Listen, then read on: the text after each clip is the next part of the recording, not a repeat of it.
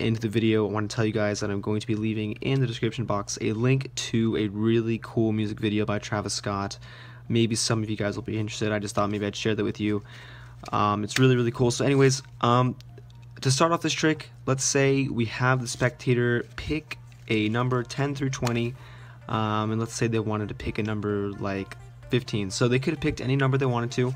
They picked 15, so 1, 2, 3, 4, 5, 6, 7, 8, 9, 10, 11, 12, 13, 14, 15. So we're going to take 1 and 5, okay, the numbers that are involved in 15, and we're going to add those together to get 6. So this number would have been different if you would have picked a different number from the beginning. So like I said, this is completely random, and let's say we have the sum of 1 and 5, so we have 1, 2, 3, 4, 5, and the 6th card here. As we can see, we have the ace of spades, and I'm going to go ahead over to the box on the right. We have a prediction, and let's open it up. You guys can see we have the ace of spades. So this is the video, this is the trick, guys, and if you want to know how to do it, don't forget to stick around for the tutorial. Alright, so all you have to do in order to do this trick is just get, I guess, like a sheet of paper or something to write a prediction in, fold that up, whatever card you want, you can write the name of it. You're going to fold that up and save that for later. So let's say you stick the box off to the side. The next thing you do is you take the card that you are going to force here. In this case, I just put the ace of spades, and you're going to put that 10th from the top. So you stick this here, and then you take 9 cards. So here we have 1, 2, 3, 4, 5, 6, 7, 8, 9, and you stick this packet on top, and that is going to be the setup for the trick. So then from here, what you want to do is you can do a couple of fake cuts or something. I'm going to leave the link so you guys can learn that, and then I guess you can also take the cards and just kind of break it off into groups. Whatever you want to do in order to not mix up the deck but kind of give it the illusion that the cards are indeed getting mixed up, you're going to do that, and then you can go up to the spectator and tell them, and you kind of casually just say, alright, so I'm going to have you pick a number, any number, let's say between like 10 and 20. So you kind of make it casual, so it's not like you're only giving them the option to go from 10 and 20. So let's say they were to pick any number between 10 and 20. Let's say they picked a number like 13. What you're going to do is you're going to count out 13 cards. So 1, 2, 3, 4, 5, 6, 7, 8, 9, 10, 11, 12, 13. And now at this point, you are set up for the trick, and all you have to do is add 1 and 3 to get 4. So like I said, this would work with any of the numbers between 10 and 20, and at this point you tell the spectators as well that they could have picked any number and the sum would have been different for those numbers. So from number 13, they're going to be at number 4, so you go 1, 2, 3, and the 4th card here is going to be the forced card, and then you open up the box and show them the prediction. So this is the trick, guys. I hope you guys like it, and as always, thanks for watching, and don't forget to stick around. Click on the link in the description if you guys are interested, and let me know how you guys liked it. So now for real, I hope you guys liked the video, and as always, thanks for watching.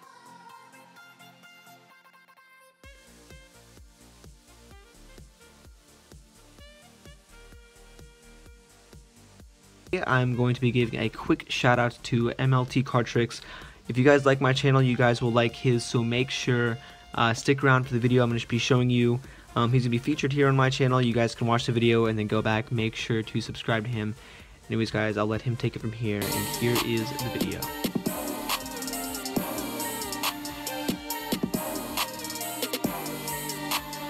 What's up, guys? MLT Tricks here, and first of all, I want to give a big thank you to Hester for letting me be featured on his channel. And if you guys like what you see in this video, make sure you subscribe to my channel because I post card trick performances and tutorials like this one, and also explanation videos for all the magic acts on America's Got Talent. So without any further ado, let's go ahead and get right into this trick.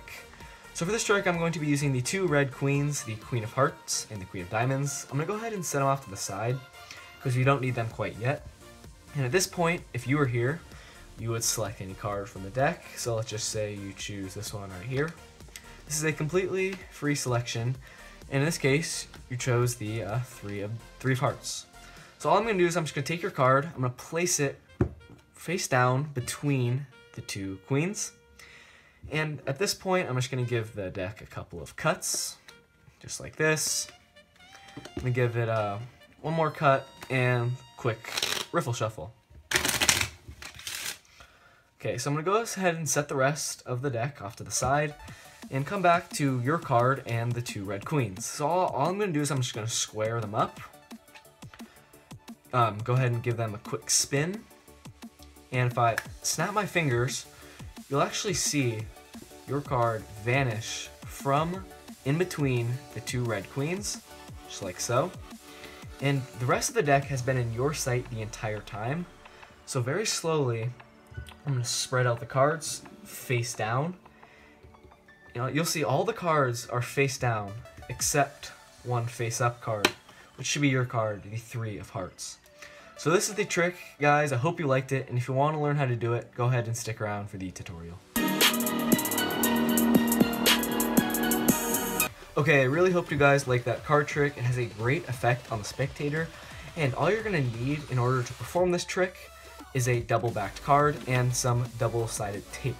So really quickly for the double-backed card, some decks come with one, and if your deck doesn't come with one, all you need to make one is, like, you can take the 2 jokers from the deck, place some double-sided tape around the edges of it, the 1 joker, and then just place the other joker right on top of it, and you have your own double-backed card. So that works just fine. And now I'm going to talk about the double-sided tape in this trick. So first of all, you're going to want to take 2 face cards from the deck. It doesn't have to be the queens, but 2 face cards with the same color. And you're going to place a strip of double-sided tape right in the middle of the back of the one of the face cards. So I'm going to go ahead and put it in the light so you guys can see. You can see there's a strip of double-sided tape, just a pretty small strip right on the middle of the back of this queen. So now for the setup, you're going to place the first, double back card right on top of the deck, and then you're going to place the 1 face card without the double-sided tape right on top of the double back card, and then you're going to place the face card with the double-sided tape on top of that. So really quickly, the order should go double back card, face card without the double-sided tape on top of that, and then face card with the double-sided tape on top of all of that. So this is the setup. It's quite simple. And from here, you're going to explain to your spectator that you're going to be using the 2 red queens for this trick, or whatever 2 face cards you're using. So all you're doing there is just taking off the top card with the double-sided tape, flipping it over, and then just using it to turn over the second face card. So you're going to explain to your spectator that you're not going to be using these right away, so you can just go ahead and place those off to the side, just like this, and tell them you're going to use that later in the trick. So at this point, you can go ahead and have the spectator just choose any card from the middle of the deck. Make sure they don't choose the top card. Most spectators won't, but just make sure they don't, or else the trick won't work. So let's just say they can have free selections. Let's just say they choose this card. You go ahead and have them look at it, and you're going to want to see it too. So in this case, they chose the 10 of hearts. So as they're kind of looking at their card, you're kind of misdirecting them. We're going to want to catch a pinky break under the double back card, which is the top card. So what you're doing there is you're just going to slide it off with your thumb, pull it back, and get a small pinky break like this under the double back card. So then as you're kind of talking to the spectator, you're going to put their card right on top of the double back card, turn over the double packet as 1. As you're saying this, you're just going to say, okay, I'm going to go ahead and put your card right in the middle of the 2 queens. And what you did there, you turned over the double packet, and you're just going to slide off the double-backed card. So really quickly again, you have a pinky break under the double-back card, you have their card, you put it on top, turn over the double packet, just like this, slide it off, you're sliding off the double-back card, and you're going to go ahead and put it right between the 2 queens. At this point, they think their card is right here. In reality, it's right back on top of the deck.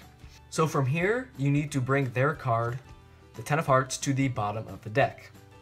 So the way to do that is you're going to get a thumb break under their card, top card, and take about half of the cards from the bottom of the deck and just bring those to the top face up. So what you're doing there is you're just explaining to your spectator that you're cutting the cards. So when you do that, make sure you maintain that thumb break. You can see here between the 2 packets. Then from here, bring all the cards from the bottom of that break.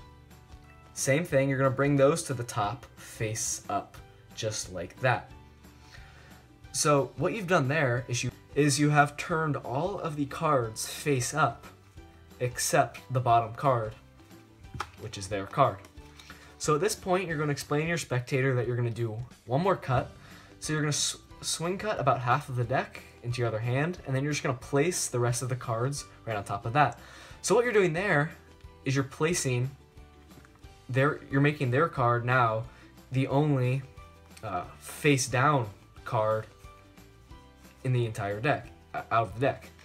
So once you've done that, you're just going to set the rest of the deck off to the side and tell your spectator that you're going to come back to the packet of 3 with the 2 queens, and they think, again, this is their card, but it's really the double-backed card. So you're just going to tell your spectator that you're going to square up this pack of 3, just like so. And then what you're doing now from here, you're going to want to pinch the group packet of 3, just like this. So what you're doing there is you're allowing the double-backed card to stick to the back of the Queen of Hearts thanks to the double-sided tape.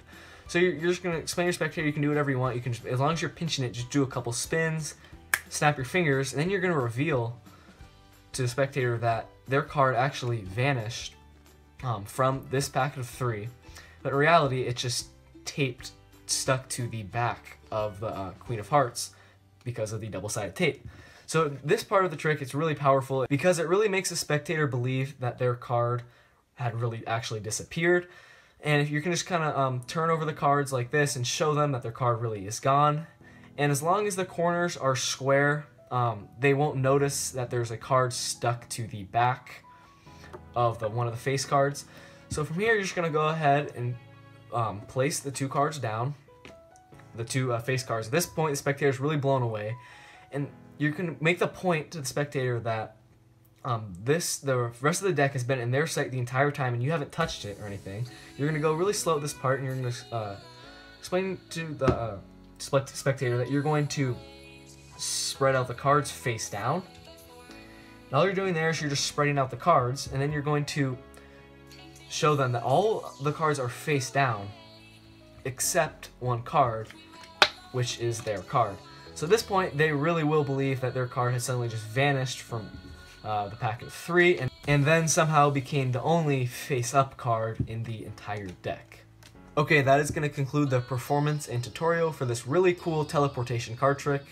I hope this trick works out for you guys, and again, a big thank you to Hester for letting me be featured on his channel. I hope to see all of you back at my channel, and thank you guys for watching.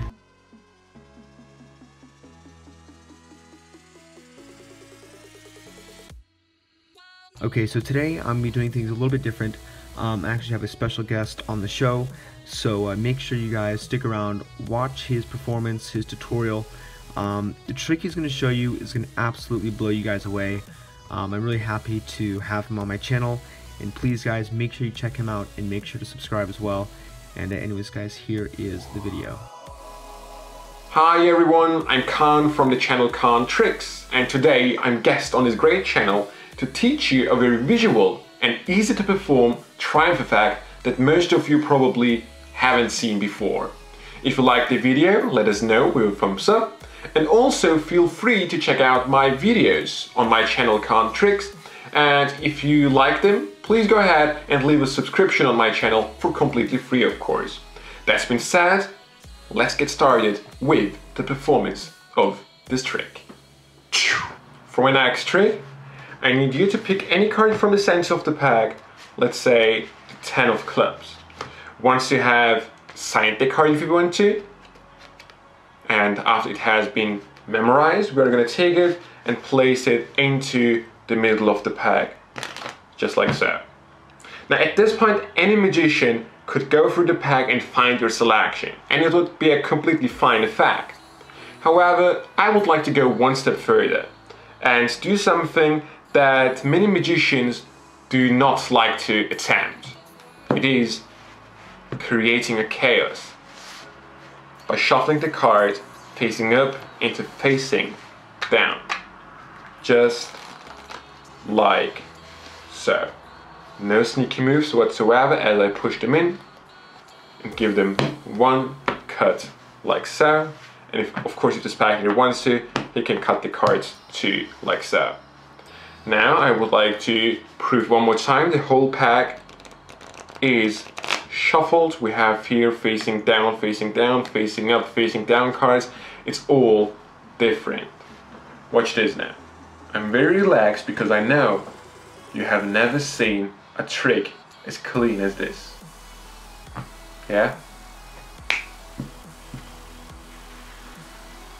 All the cards turn back facing down except for one card in the center, which I'm sure is yours. The 10 of clubs.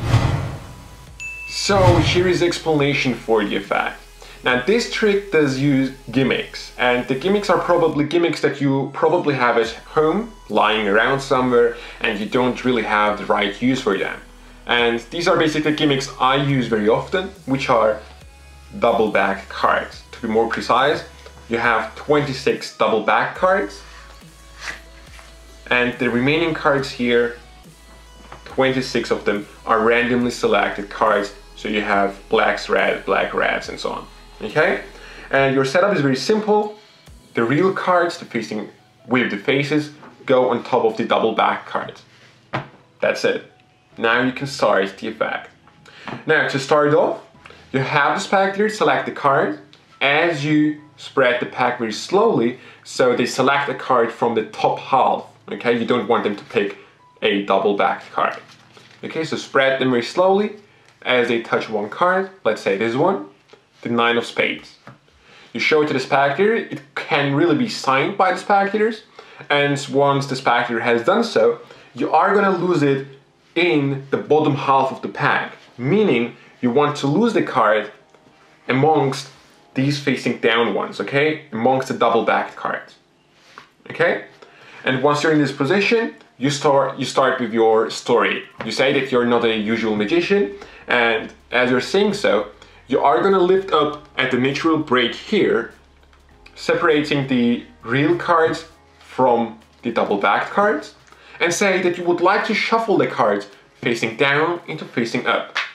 As you're saying this, you turn around the real pack, spread them to show it's really facing down into facing up, and give them a shuffle.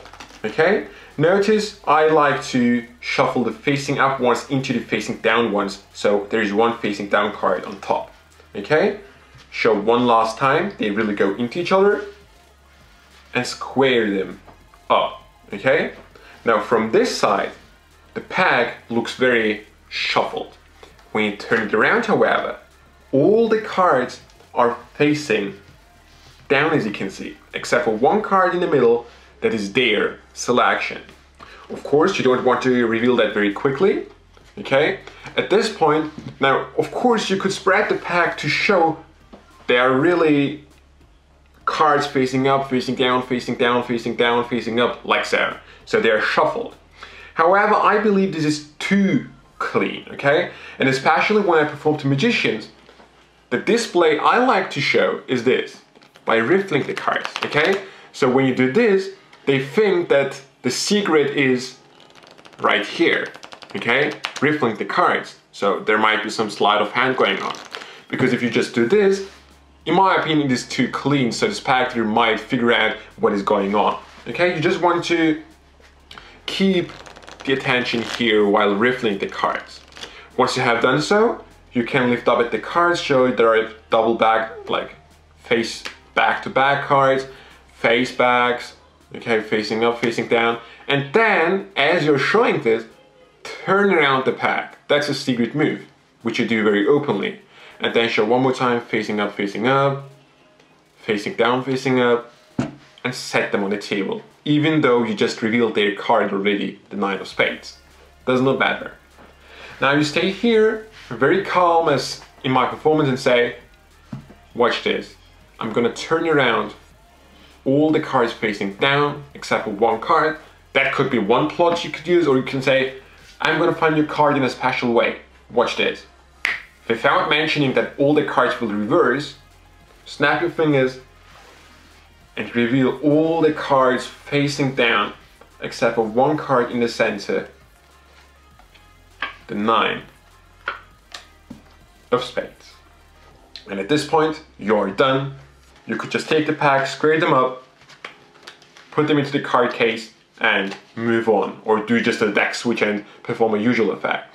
The reset of this trick takes, of course, around 30 to 40 seconds. You just have to take out all facing up cards, move them around to the top, and you are done to perform the game.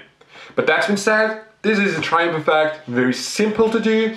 The only secret is double-backed cards that hopefully most of you have already at home. If you don't, go ahead and buy yourself a pack of double-backed cards, because you can really use them for thousands of effects. This is just one of them, and probably, hopefully, in your opinion too, one of the most visual effects. That being said, I really hope you enjoyed this video. Go ahead and leave a subscription on His channel, and also feel free to check out my channel, Khan Tricks.